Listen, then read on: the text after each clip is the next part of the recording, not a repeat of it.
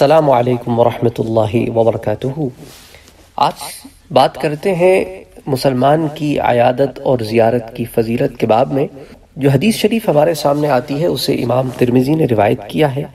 کتاب البر والصلہ میں باب قائم کیا ہے ما جاء فی زیارت الاخوان، اس میں حدیث نمبر ہے 2015۔ حضرت ابو ہریرہ رضی اللہ تعالی عنہ اس کے راوی ہیں۔ حضور صلی اللہ علیہ وآلہ وسلم کا ارشاد پاک کہ جو کسی مریض کی عیادت کرے یا اللہ کی رضا کے لیے اپنے مسلمان بھائی کی زیارت کرے، تو اب اس میں عیادت اور زیارت دونوں باتیں شامل ہو گئی ہیں، اور یا کے ساتھ انہیں جوڑا گیا ہے اور کے ساتھ نہیں، یا کے ساتھ جوڑا گیا ہے کہ عیادت کی جاتی ہے جب آدمی بیمار ہوتا ہے اور زیارت کی جاتی ہے صحت مندی کے عالم میں۔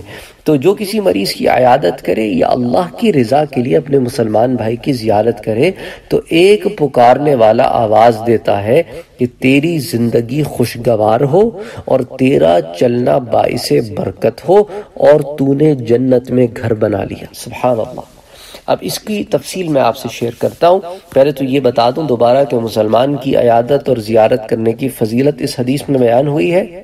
علامہ ملا علی قاری فرماتے ہیں کہ لغوی طور پر عیادت اور زیارت کے معنی کی طرف نظر کریں تو یہ دونوں معنی بہت قریب ہیں، لیکن غالب طور پر عیادت کا لفظ بیماری میں ملاقات کے لیے جانے پر بولا جاتا ہے اور زیارت تندرستی میں ملاقات کے لیے جانے پر بولا جاتا ہے۔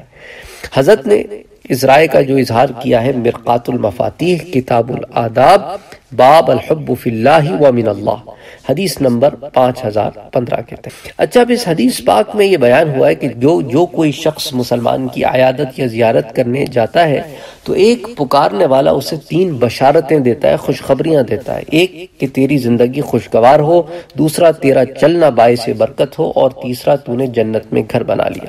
مفتی احمد یار خان فرماتے ہیں کہ پکارنے والا فرشتہ ہوتا ہے اور یہ بشارتیں دعا ہے یا خبر، یعنی خدا کرے تو اور تیرا چلنا اچھا ہو اور تو جنت میں مکان پالے، یا تو اچھا ہے اور تو نے گویا جنت میں مکان بنا لیا۔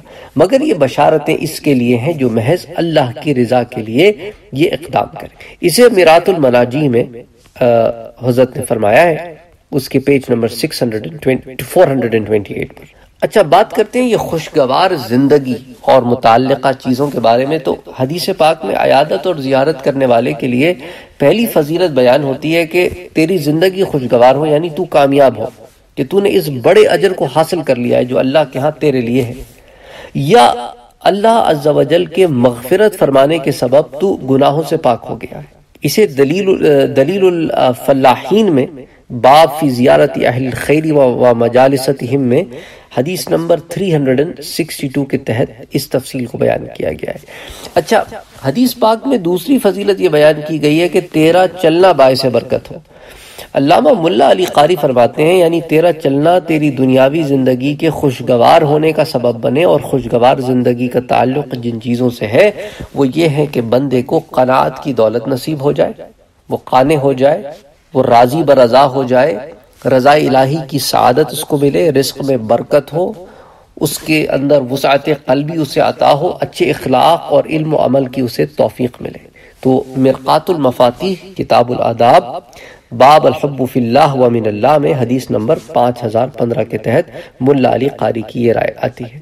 اچھا، آخری جو بات بشارت آتی ہے جنت میں گھر اور جنت کی زمین، تو اس حدیث پاک میں اس فضیلت کے اوپر جو بات ہوئی ہے کہ جنت میں گھر حاصل ہو، تو مفتی احمد یار خان فرماتے ہیں کہ جنت کی بعض زمین تو سفیدہ یعنی خالی بھی ہے، جس میں مومنوں کے اعمال کے بعد باغ یا مکانات تیار ہوتے ہیں، اور بعض زمین میں تمام چیزیں پہلے ہی موجود ہیں۔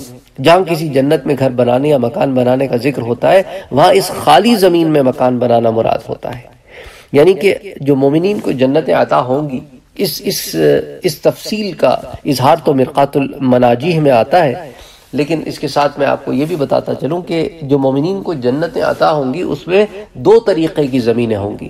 بعض زمینیں آلریڈی بلٹ ہوں گی اور ان کے اوپر چیزیں بھی بلٹ ہوں گی، ان پہ نعمتیں آلریڈی پرووائیڈڈ ہوں گی، اور بعض زمینیں ایسی ہوں گی جو خالی ہوں گی۔ تو آپ جب اعمال صالحہ کرتے ہیں تو پھر ان زمینوں کو آپ آباد کرتے ہیں، ان خالی زمینوں کو آپ جو آپ کی جنت میں جو آپ کو عطا ہوں گی اللہ کے فضل سے، اللہ کے کرم سے، اللہ کے رحم سے، تو اسے آپ آباد کرتے ہیں۔ تو اس لیے جب ہم زائد اعمال کرتے ہیں تو ہم ان زمینوں کو آباد کرتے ہیں۔ اس لیے جب آپ نوافل پڑھتے ہیں، آپ سنتیں پڑھتے ہیں، آپ سنت موقدہ کی پابندی کرتے ہیں، تو پھر ان خالی زمینوں پر آپ اپنے لیے جنت میں سامان مہیا کرتے ہیں۔